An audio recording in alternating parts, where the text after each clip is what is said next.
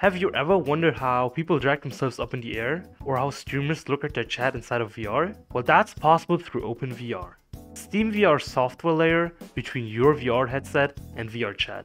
There are many apps that utilize OpenVR to add new features to SteamVR. So in this video, I wanted to show you the must-have applications you should download to enhance your VR experience. So first up, we have OVR Advanced Settings, a free software that lets you manipulate different aspects of SteamVR, like fixing your play space or changing your audio settings in a more advanced way. But most importantly is the play space drag feature, mostly used by FPT users who drag themselves up in the air when they're sitting or when they use a small AVI. I would say OVR Advanced Settings is my #1 most important VR app to have installed. The next one is especially interesting for people without full body tracking. If you don't want to spend a fortune on expensive VR trackers, you can take a look at Standable, a full body estimation software that predicts the movements you do in real life. So don't get me wrong, this does not use the cameras on your VR headset to see what you do IRL. You gotta think of it more like an enhanced IK that VRChat already uses.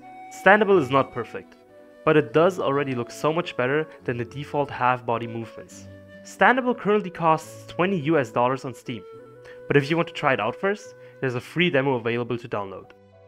OVR Toolkit and XSOverlay are two apps that practically do the same thing, so here it usually comes down to personal preference. I've been using OVR Toolkit for years now, to either look at my chat whenever I'm streaming, reading the script of a video, or to even just quickly check the battery percentage of my VR hardware. Some people prefer XSOverlay over OVR Toolkit because it's simpler to use in many ways, where OVR Toolkit is much more complex.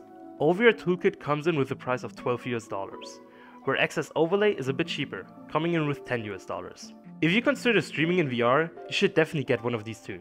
Last up we got TurnSignal, a VR utility to keep your headset's cord from being twisted and tangled up. It shows a simple graphic on your playspace floor that visually represents how tangled your cable is. It's also pretty customizable and is completely free. So there you have it, 4 must-have VR apps you should definitely get. All the links are in the description. Don't forget to check out my Twitter, I sometimes post cool stuff there. Till then, bye.